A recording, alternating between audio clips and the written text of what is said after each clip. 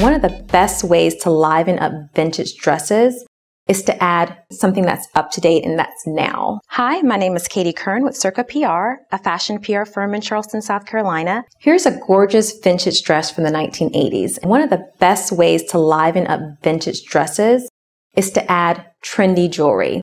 Another way of adding a bit of flair to a vintage dress is pairing it with leggings or tights.